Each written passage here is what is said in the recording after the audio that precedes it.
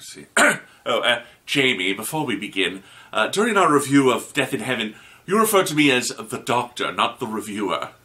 I did? Yes, and I was just wondering why that was. Well, I guess it's because you remind me of the greatest man I ever knew, the Doctor. Well, that's quite a compliment, Jamie, thank you. Aye, Dr. Shaw. That man was wrist-deep in fungus every day of his life, but never stopped hacking away at the various corns and blisters life threw at him.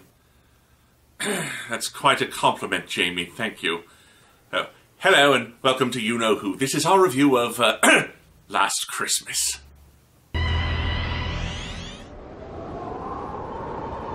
A loud crash wakes up Clara. She heads to the roof and finds Santa Claus, 2 elves, a crashed sleigh, and a sky full of reindeer. He tries to come up with some lame excuse, but...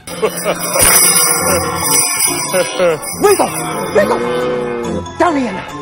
Alright, fine. Yes, it's me. Clara can't understand this. Santa proves his identity by opening up his list. He knows what she wanted as a child and that she stopped believing in him at age 9. She tells him she stopped believing in fairy tales when she grew up. It's then the TARDIS appears. She's further stunned by the Doctor's return after all this time. He gets her in the TARDIS and confronts Santa. I know what this is. I know what's happening. And I know what's at stake. I don't think you do, Doctor. The Doctor asks her if she believes in Santa. Right now? Yes, she does. In a base in the Arctic, a young woman named Shona is being monitored by her 3 teammates. They're opening the door to the infirmary. There are 4 sleepers in there, and whatever she does, she must not think about or look at the sleepers. They play music for her, and she starts dancing her way through the infirmary. Seemingly, it's all working. They're interrupted by the Doctor and Clara. The sleepers awake. The Doctor can see that they're deaf and blind. That means they're telepathic. The sleepers hunt those who are thinking about them. As the sleepers begin to peel back, we see human features underneath. To distract Clara, the Doctor tells her Danny Pink is probably flirting with her neighbors, and she slaps him, telling him Danny is dead. The other scientists show up and try to evacuate everyone. It's then that they're attacked by the head crabs from Half-Life 2. An explosion is set off and a tangerine rolls in, followed by wind-up toys of all sorts. Santa rides in on Rudolph. This is the North Pole. Followed by his elves, Santa orders the sleepers back to bed. He brings in a specimen, dream crabs. An invasion of these and Earth is doomed. As Shona questions Santa, the lead scientist, Ashley, works with the Doctor and Clara. The telepathy of the dream crabs is powerful, so they can't trust anything they're seeing. Do you know what the big problem is in telling fantasy and reality apart? What? They're both ridiculous. Ashley goes to get him footage of the alien attack, but won't tell him why they're here at the North Pole. The Doctor and Clara admit they lied to each other. Danny is dead, and the Doctor never found Gallifrey. The Doctor finds Shona still questioning Santa. She's also very vague about why they're here. Beardy weirdy. Yeah. How'd you get all the presents in the sleigh? Bigger on the inside. Along with the rest of the crew, Fiona and Albert, the Doctor's shown expedition footage of the other 4 team members being taken by the dream crabs. Albert then says what we're all thinking. They're a bit like facehuggers, aren't they? The horror movie Alien. There's a horror movie called Alien. That's really offensive. No wonder everyone keeps invading you. Yes, strangely enough, there haven't been any alien invasions since the release of the film Prometheus. I guess the aliens really liked that one, eh, Jamie? Or, more likely, it showed them that Earth wasn't worth the trouble anymore. Oh, well, I enjoyed it. The Doctor explains the hosts are kept happy and occupied in dreams as the crab devours the human brain. Clara goes to bring them the specimen Santa brought in, only to find it's missing. She can hear it coming in highs, just as the Doctor realizes that the group thinking about the dream crab has probably woken it up. Clara tries to distract herself. She remembers Danny and all her regrets just as the crab gets to her. She then wakes up in her bedroom at home. Danny is there, and it's Christmas morning, and she's getting everything she wanted, only to find a blackboard warning her she's dreaming.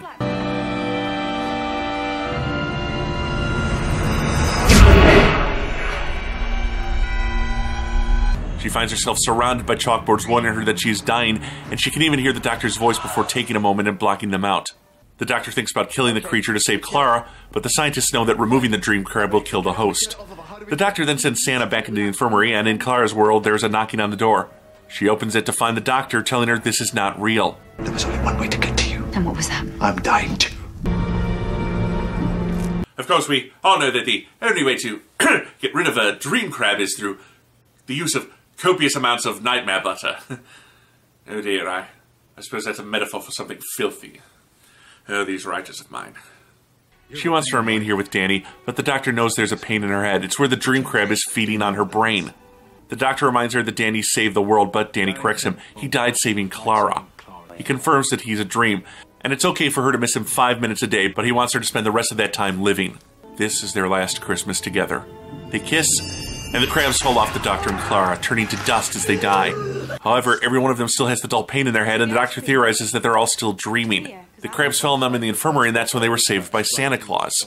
He has them all read from their base manual. If they're dreaming, the words won't match. Sure enough, the words don't match. Santa explains, of course this is a dream. The dream crabs have them trapped, but their subconsciouses created Santa Claus and the elves to protect them. It's the North Pole. It's Christmas Day. And you're dying. Who are you going to call? Obligatory Ghostbusters reference. They hold hands and Santa disappears. The Doctor realizes they're waking up and they must focus on the pain in their brain. They wake up, shedding their dream crabs, and get out in time to escape the sleepers. The Doctor then excuses himself, quickly followed by Clara. She wants to get rid of the crabs, but the Doctor thinks that since the others are now safe and the sleepers beyond saving, there's nothing left for him to do here.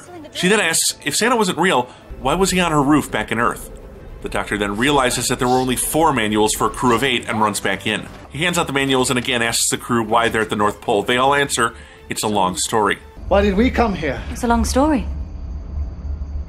They do the test again, and it again proves they're still dreaming.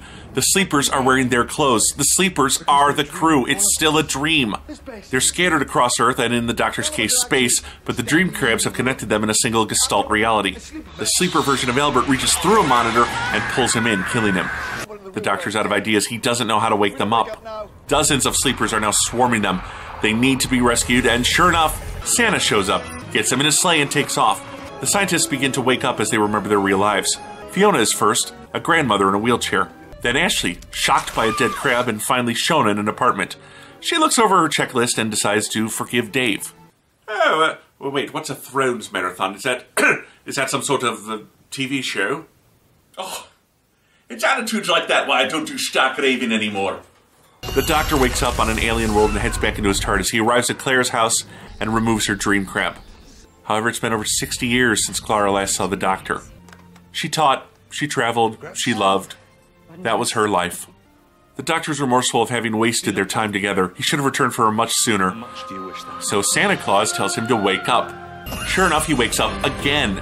He rushes back to Clara and saves her again, this time still finding a young version of his companion. They've gotten a second chance, and once again fly off into time and space.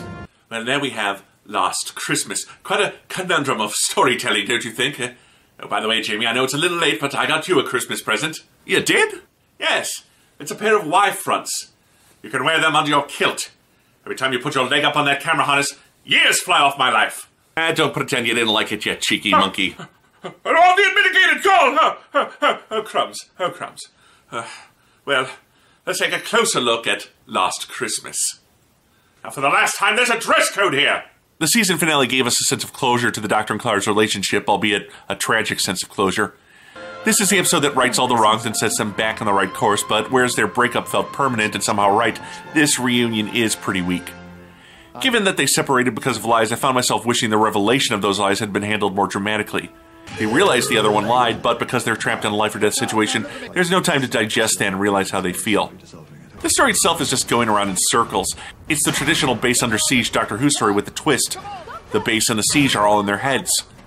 Doctor Who is many things. It's not Inception. I found all the false endings to be getting on my nerves by the end. It's a clever enough idea, but it's been done before by writers less constrained by time and budget than Mr. Moffat and the Who crew. The aliens were also unimpressive. I'll at least give Who credit for acknowledging that they aren't redesigning the wheel with their facehugger reference. Though I stand by my comparison of the dream crabs to the head crabs from Half-Life 2. I'm still not sure what would have happened if the sleepers caught their doubles. Would they have popped onto their new bodies? Would the dream reset? Would they die? There's a lot of logic here that just doesn't hold up under the light of day, but then what dream does make sense when you pick it apart? The idea that Santa Claus appeared because of a subconscious cry for help on Christmas was clever enough, but again, the whole Christmas theme, which usually feels a lot more organic than this, is forced onto the story. Though I did like the constant bickering between the Doctor and Santa, two impossible men who can't quite believe in the other one. That was enjoyable enough, but frankly Nick Frost felt a little too young for the role of Santa. Hey, I'm a huge Nick Frost fan, especially his work with Edgar Wright, but here, he just doesn't seem to gel with Doctor Who. He handles the comedy okay, but the more dramatic moments seem beyond him. They lack a certain amount of gravitas or presence. The elves were just annoying comedic relief, although I didn't realize that one of the elves was Dan Starkey, aka Strax. And as I mentioned, the budget seemed to work against this episode. Doesn't Santa normally have 8 reindeer? 9 with Rudolph? The rest of the cast worked well enough, although sadly Fiona and Albert were a bit wasted. By the way, Albert is played by Michael Troughton, son of the second Doctor, Patrick Troughton. Shauna, played by Faye Marseille, was very funny and engaging, with enough sass that she actually reminded me of Sheridan Smith's Lucy Miller from the 8th Doctor audios by Big Finish. I'd love to see this character return someday, maybe a future companion?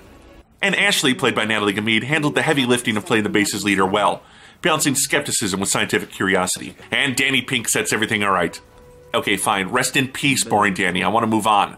As for Clara, her goodbye to Danny was one of 2 really excellent acting moments, and may I say that they've really improved their aging makeup compared to Matt Smith in Time with the Doctor. Although if this were to have been her farewell episode, it would have been the perfect coda to her travels with the Doctor.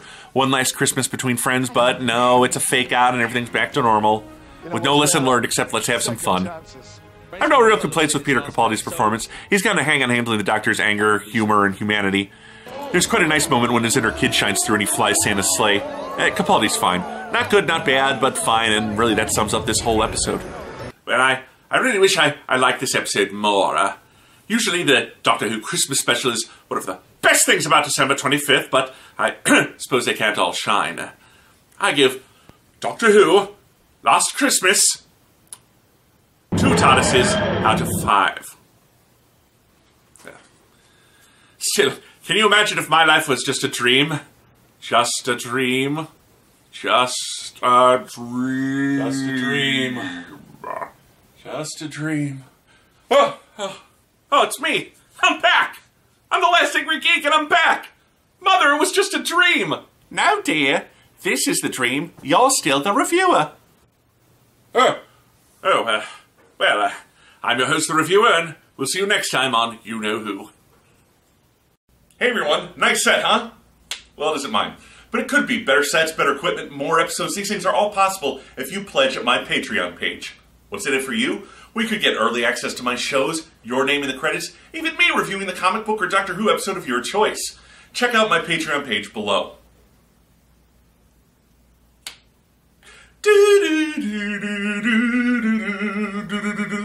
Exterminate! Exterminate!